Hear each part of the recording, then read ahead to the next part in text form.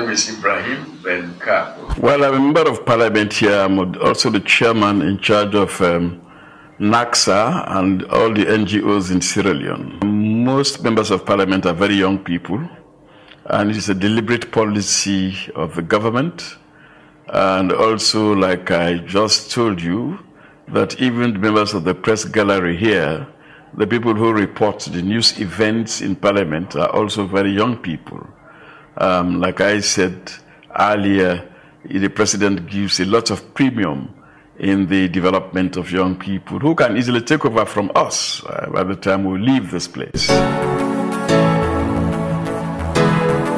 Well, each political party has its own requirements. For the time being, we have only two parties in parliament. This is a democracy.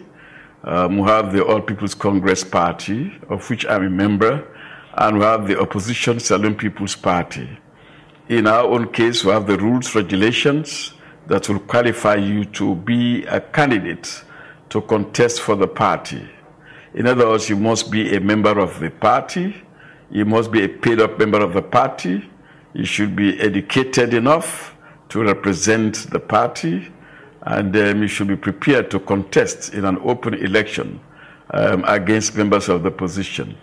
If you can meet those requirements, and if the party leadership is very certain that you can meet those requirements, then of course you are a candidate and you can contest against the other political parties. Well, in the first instance, you are serving your own people. In the second place, you also want to make sure that whatever knowledge you have, you disseminate it in the interest of the people of this country.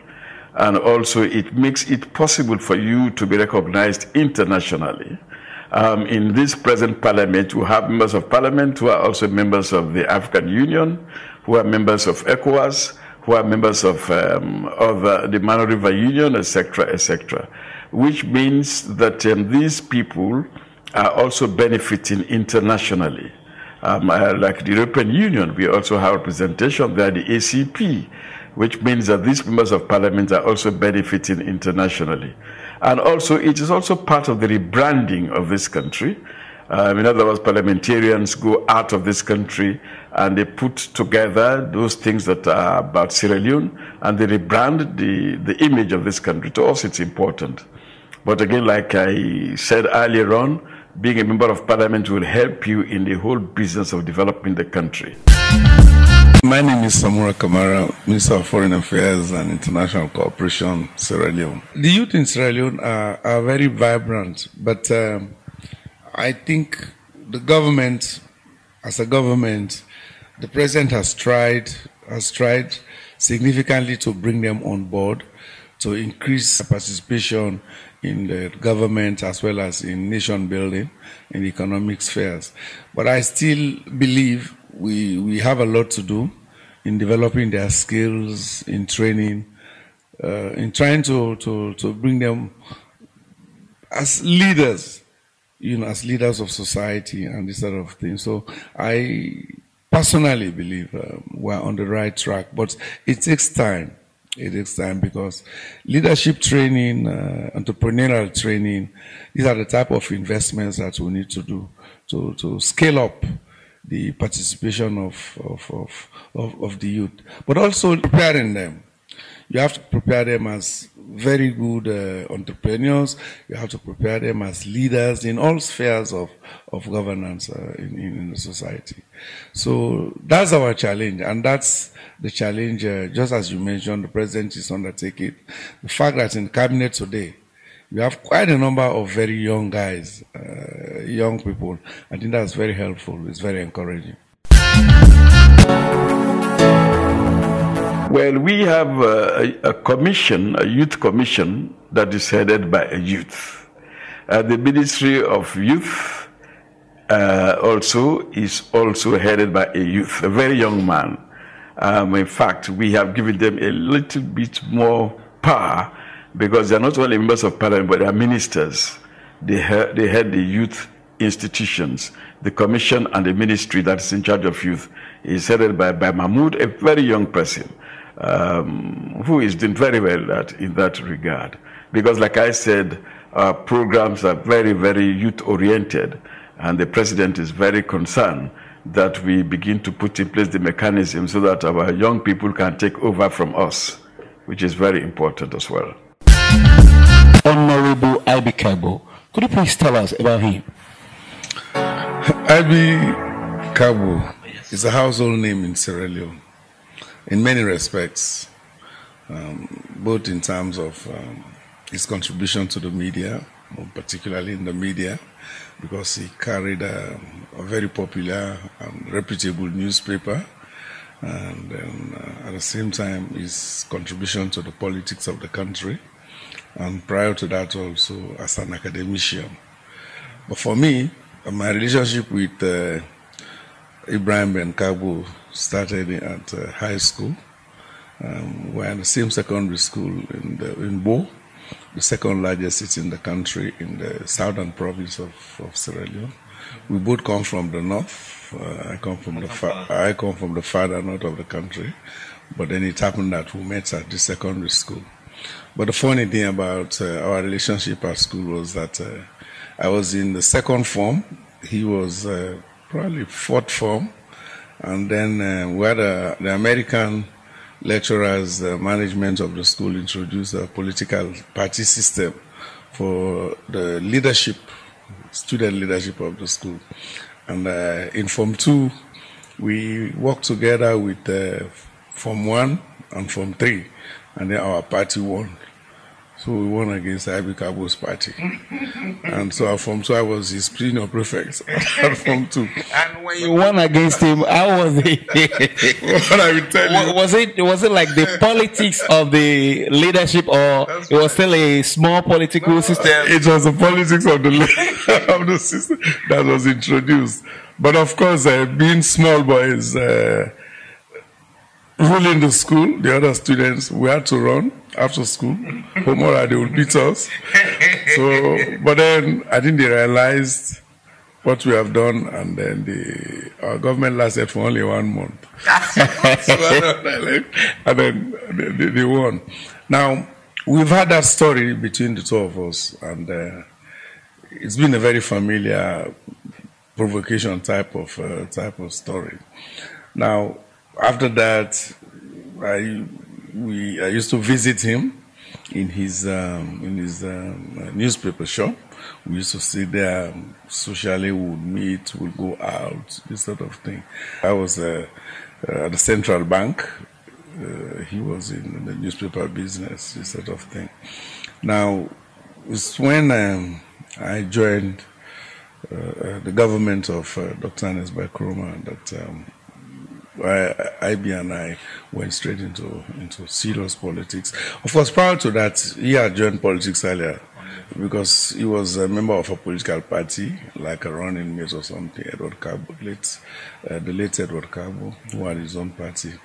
But throughout the time, whether in politics or otherwise, Ibrahim Kargbo and I had always been together.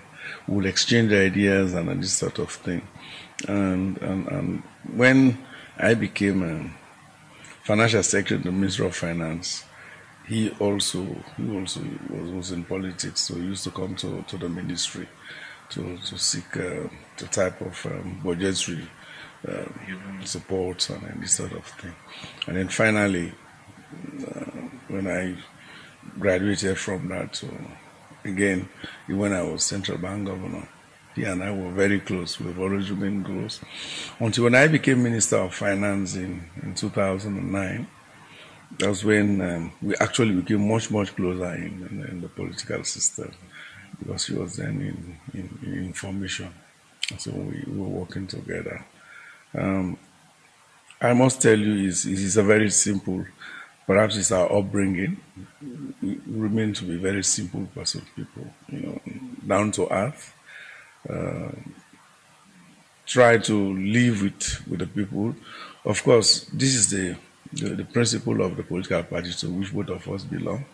The ruling party, APC, All People's Congress, is a grassroots party. So all our activities, our actions tend to more be grassroots oriented and this sort of thing. Yeah, we heard that he's a youth oriented personality that carries the youth along in all he's doing. How true is that? Well, this is true. That's the spirit of the All People's Congress Party. And of course, Sierra Leone also is a youthful population. And therefore, wherever you go, you see youth around you. So it's compelling to be along with the youth.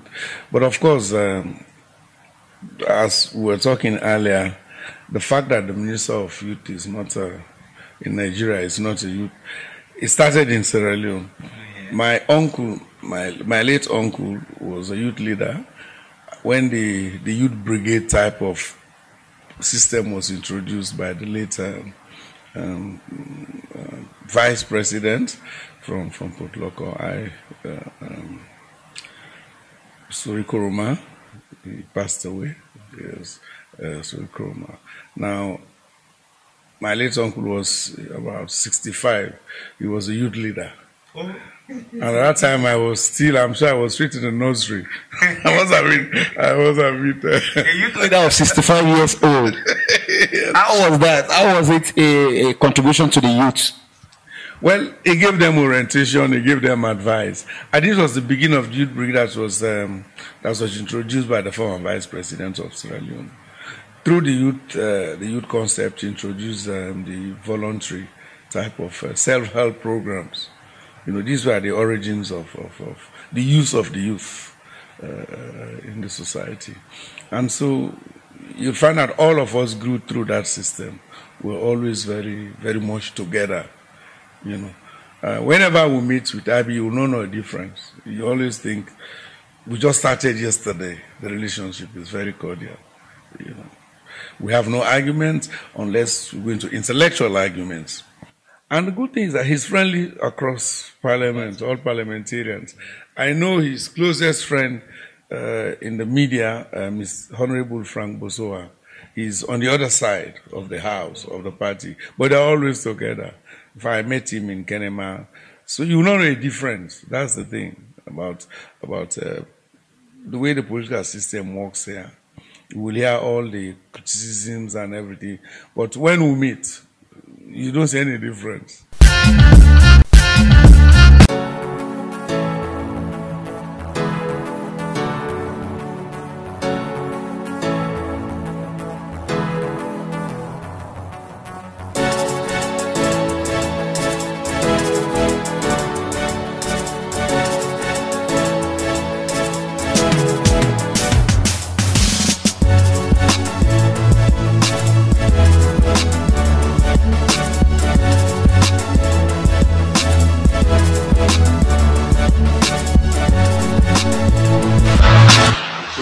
Long time to save the money to build this house. As you know, my wife is a good businesswoman. And I also have been running a newspaper for 44 years. And also worked in quite a lot of places for so many years. So we decided that at least to raise a loan from the bank to build a house for ourselves. And this is the outcome of that. And my children stay in another house. These are adults now. They are married. The younger ones again. One who is second to last at Cambridge University studying there. My daughter is in Austin, Texas. She's a medical doctor there. So it's like me and my wife who went this house and our last daughter. All the others are just adults. And they're taking care of themselves. But they're always welcome. They can always come. Stay with us. Well, I just thought we should have a modest building. We don't need more than this. This is enough for us, for my wife and myself. I have enough space to sleep, and enough space to sit and enjoy ourselves. And this is it. I don't like to talk too big. This is a small community. It's a country where you have so many poor people. And they should also not see you exaggerating your wealth. And I don't think I have that kind of wealth at all. But the fact of the matter is that I think we are happy with this. I also tried my very best to build a small house in my own home, in Makeni. one flat building. So it means that if I go to my home, I have a place where I can sleep. But again, it's a small suite, it's a one flat building. I think this is the kind of thing we need here. One of my friends told me years back that when you build a very big house, don't think that you are creating problems for your children. Because after you have passed away, when it comes to take care of the building, they may not be able to take care of it. And it will be a waste of money and a waste of funds. And I've seen those lives all over the country, buildings that are built by people who are very, very industrious, but who could not take care of those buildings now because they exaggerated their ability to build a house. And some of them, their children cannot even take care of the buildings. The buildings are falling apart.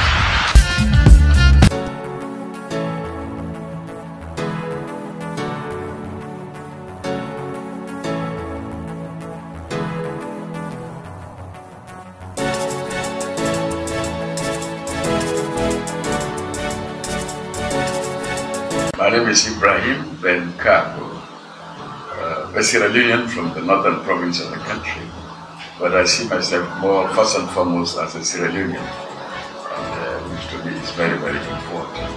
Well, now I'm in Parliament representing my people in Parliament Constituency 030, but well before that I've had myself doing quite a number of things. I started life after university in 1969 as a school teacher. I taught in the southern province, and I gravitated to the point of vice principal in that school, the St. Andrew's Secondary School, which also happened to be my alma mater. And then after that, I was promoted to Republic in the northern province, where I was appointed principal of the Sri Lanka Secondary School. I served there for a very, very long time, and as you know, I would have entered these institutions as a young man. I was very, very young when I was appointed principal. Firstly, I was about 28, 29 years old. But after some time, I just thought I should go somewhere else. And I also doubled my efforts with journalism. And we established a newspaper in Freetown, which became a very, very famous newspaper. That must have been in 1978. So I later on left and went to the United States, and I was supported by the American government to go to the University of Syracuse on a special program sponsored by the American State Department, where I was also introduced to some forms of journalism.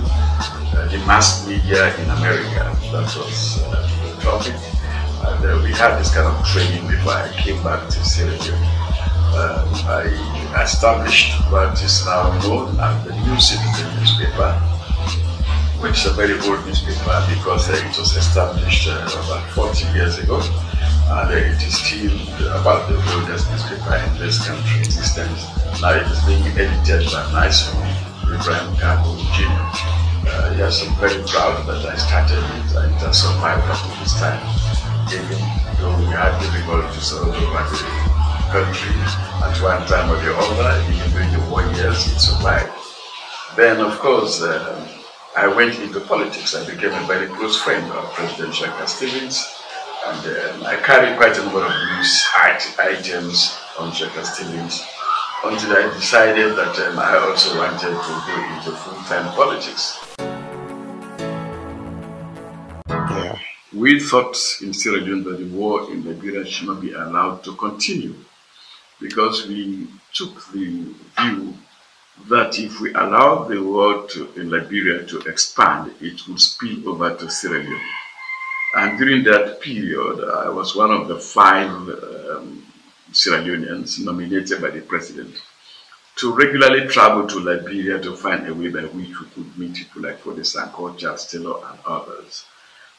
Dr. Abubakar Jabi, myself, Dr. Stevens, Colonel Yaya Kanu, Colonel Coker, and Colonel Williams, who died recently. We used to do frequent visits to meet the Nigerian contingent in Liberia.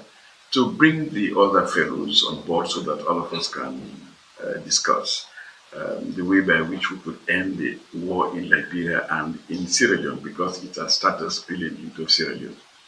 But of course, we had no way out. The war came to Sierra Leone. It was a brutal war, but thank God the war ended. Reconciliation took place, and today we are very proud to state that Sierra Leone is a very peaceful country. The president takes great respect for the role of the security people, and he thinks that they should perform their duties, and he makes sure that he provides all the things that they should have. The Office of National Security, which is under the presidency, is very, very important. The president has discovered that you need effective and serious intelligence mechanism for you to avoid a future war. If you do not have a proper mechanism to tell you what is happening down there, then one day you may be surprised by a war situation. And the president is working seriously to make sure that the intelligence structure of this country is under his control. So we are fighting very, very hard to ensure that this country remains peaceful. If you come to Sierra Leone, you'll discover that it is far more peaceful than the United Kingdom, than the United States, etc., and we are proud that this is the case. Some of our friends who came here to attend the conference from all over Africa were surprised that at 2 o'clock in the morning they still go to clubs and sit there and drink their beer. And in their own countries, it is not possible. Yes, your observation is very, very correct, that even though we went through a war situation, even though we have the difficulties of the Ebola, Sierra Leone can easily be rated as one of the most peaceful countries in West Africa and even in Africa. Well, I know that as a young man, even at university, we smoked cigarettes and we drank beer, we entertained ourselves. Those are the days when we were young people. And even later on, as member of parliament, I took a pint of beer or two, and I smoked a cigarette or two. But ironically, one day, I suddenly discovered when my doctor told me that the malaria in me had not gone away because I was smoking rather too much. So I told him, if that is the case, Mr. Doctor, I am going to quit smoking today. So I sat in my office, I called my driver, I told him, take this packet of cigarettes, take this cigarette lighter, I have quit. That was about 25 years ago. And from that day, I've never smoked a single cigarette again. At first, my friend said, oh, that's impossible, you won't make it. But I simply said, I have quit smoking today. And 2 weeks later, I traveled to England, and I saw my friend Chrissy, who used to drive me around in London. He was surprised that I sat in the car for nearly 2 hours without fumbling for a cigarette. And he said, mister, where are the cigarettes? I said, I quit. He said, is that true? Yes. So the fact of the matter is that from that day I quit. And about alcohol, I quit alcohol years back. I simply believe that as a Muslim, if I can keep the fast during the month of Ramadan for 30 days without smoking, without drinking, then it's possible for me to stop drinking. So one Ramadan period, after the 30 days, I simply decided that I will not continue drinking. So this is why today I don't drink, I don't smoke. And again, talking about the young people, it is not the drinking that bothers me, it is the quality of alcohol that they take. We see most of these businessmen coming to set up dangerous businesses, producing alcohol that is very injurious to the school children and to the young people, to me, and it has created problems. People have committed murder because they were totally drunk, and we want to find a way by which we can correct this. If it's just a matter of drinking a pint of beer, it's okay, but now the quality of alcohol is dangerous. It makes some of the children totally mad. And if you talk to the psychiatrist in this country, Dr. Naim, he will tell you that 80% of our young people who have gone mad went mad as a result of taking alcohol that is injurious to their own system. So we will continue to pray, we will continue to ask them we will continue to put in place the mechanism to make sure that we protect our young people. I'm interested in young people. If you ask all the young people in this town, they will tell you that most of my friends are young people. And I like them because they are the future leaders of this country.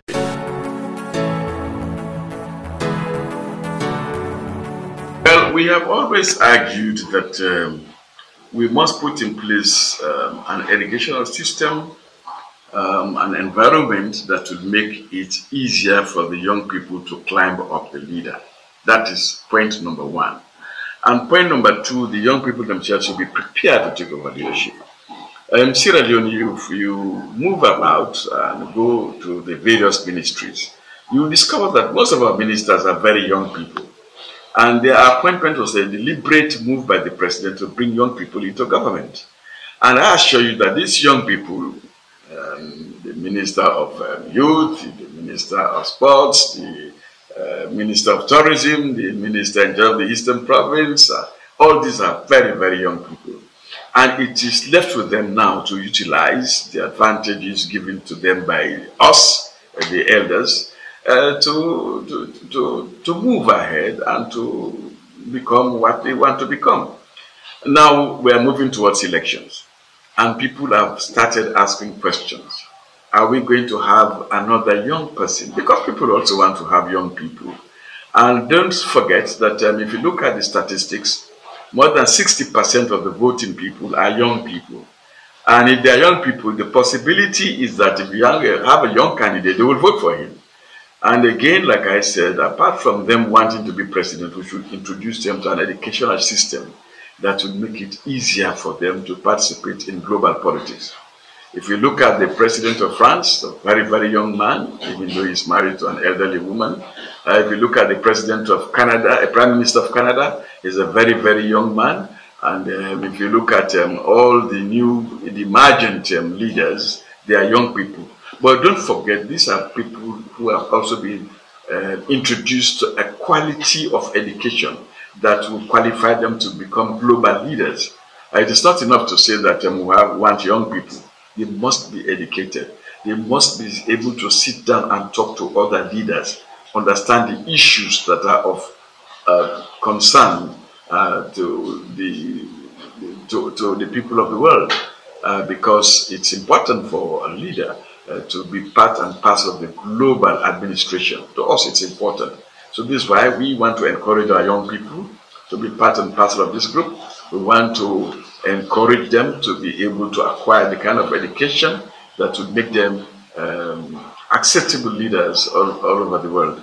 I remember as a young man, I went to the president's residence, President Shekhar Stevens, on a Sunday like this, and I found him playing the organ. And I stood there, I was watching him. I said, so the president can play an organ. And he turned to me and said, look, Ibrahim, let me tell you one thing. Part of civilization is culture, and music is part of culture. If you want to sit down with your colleague president to discuss Stravinsky or Bach and other people, you should be educated and you should learn to be part of the process. So this is what we are saying, that if our people want to understand what climate change is all about, they should be exposed to the education that will make them understand climate change. If you look at the economic collapse of the world and the factors that have led to it, we must also educate our young people to understand those issues. Because if they are going to be the leaders of tomorrow, they should understand all of these things. We don't want them to be Donald Trump, who will tell us that they don't believe in climate change, when climate change is eating up the rest of the world. To us, it is important that we give our young people an opportunity, and at the same time, we expose them to a quality education, which is also very important. Well, I can say both. I'm both the community leader and the politician. I was talking to you about the politics of my life. Yeah. I took a very important part in the transition from President Shekhar Stevens to President Joseph Saidu Momo, because I was one of the young people in the country who thought that the transition from one president to the other should be smooth. And we did succeed in ensuring that the transition was smooth. And in 1985, I went to Parliament and became a member of Parliament. When I was in Parliament from 85 to 89 going to 90, I was also a very important and strong member of parliament. I was appointed the secretary of the Parliamentary Association at the time, and until we had this difficulty of the military coup and the war itself. And then we took a back seat. When the military decided to go away, we all came back into politics. But now the whole problem is that we have returned to multi-party democracy. At one time, some of us were worried that the multi-party democracy would ignite tribalism in Sierra Leone, because from earlier years, just after independence, we discovered that democracy was similar to tribalism. But this time around, thank God, we are doing our very, very best to make sure that we practice democracy without attaching tribalism to it. The president, Dr. Onas, who is married to an Easterner, even though he comes from the north, and a man who believes that even his own children should be brought up as Sierra Leoneans, and a man who believes that even his government should have a national character, has done very, very well to reduce the potential for tribalism in this country. To us, it's very, very important. Now, transition after transition has been very smooth. President Kargbo came in as the first president after the military, and then he contested again and won a second time. You know, our constitution does not allow you to go into office for more than 2 terms, and he left. And again, there was an election, and for one of the very first times in West Africa, a party from the opposition won, and this was how President Ibrahim Ben Kargbo became president. He defeated the candidate presented by the incumbent government at the time. And this transition was very, very smooth. And the government, even though they lost, accepted the verdict. And President Kargbo is also preparing himself to leave office because he has just completed 2 terms. And we are very certain that the transition is also going to be very smooth. Well, I've served the nation for close to 50 years. If you start from the period of a young secondary school teacher in 1969, 70, and going up to the point of vice principal, going to the point of principal, going to the point of director of the National Diamond Company, and going to the point of Councillor for Statistics Sierra Leone, going to the point of chairman and president of the Sierra Leone Association of Journalists. And you take into consideration the roles I've played all over the world. I've traveled all over the world extensively, and I've presented papers all over the world. I think I have done my best in serving this country. Well, I just did it because I thought that I should serve the country. If, as a journalist, I criticized quite a number of things in earlier years, and I thought if I go into it all, into politics itself, I should be able to correct some of the irregularities. I think I've done my best. And people used to scramble every morning to listen to my programs on television and radio, because I always came out with the facts, and people admired my presentations, because I wanted always to be very practical and very frank, and to work towards national development. Yes, I went into politics not for money. I went there because I thought I should serve my people.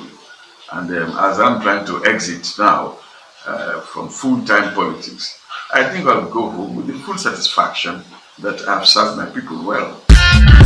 Yes, I have here with me the former leader of Libya, Muammar Gaddafi, who was a great friend of ours. And even after his death, I still recognize him as a great fighter for the independence of Africa.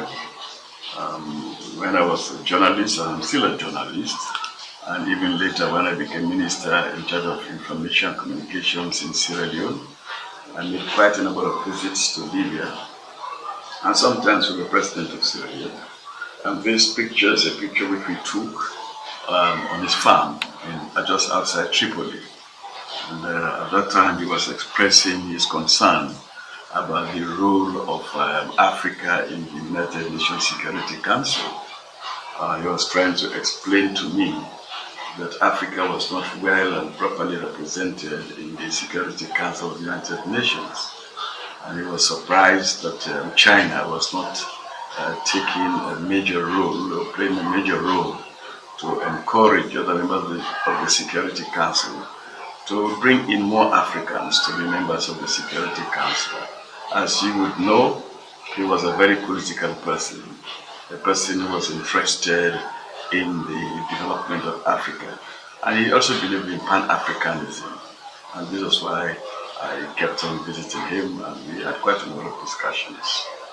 Well, I was one of the people who thought that the African Union didn't do much to help Gaddafi, but I was in Brussels when I made quite a number of telephone calls to him, and I told him to be careful because apparently I was not seeing any effort by any group to rescue him. And he was very, very happy that we telephoned him and we spoke to him. Yes, I was very concerned, but of course I also hold the view that the African Union could have done something else to save Gaddafi's life. This year, this is from Civitan International. It's promoting democracy in Sierra Leone. Over the years, I've played quite a number of parts in promoting democracy. Good day. I am Mrs. Ibrahim Ben Kargbo, the wife of Honorable Ibrahim Ben Kargbo. We've been married for 21 years, and we have 3 kids biologically, and I have 3 stepkids, beautiful and wonderful stepchildren. He's been a very good husband, a very good father to me personally, because like I remember when I lost my dad, he made a promise to me, and thank God, he's been keeping up to that promise. He's not reneged one of his word. He's not just being my husband. He is a father, a mentor. He's my everything. He's my world.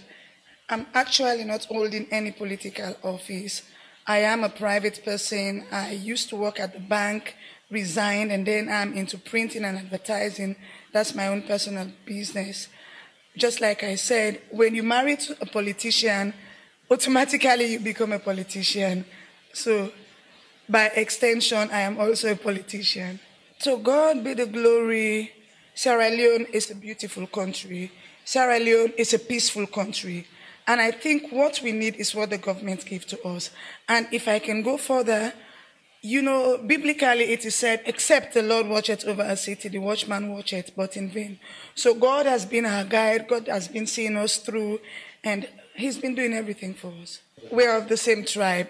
We're of different religion. And if I should go further, the Bible says the believing wife will sanctify the unbelieving husband. So I can proudly say my husband is a Christian because of me.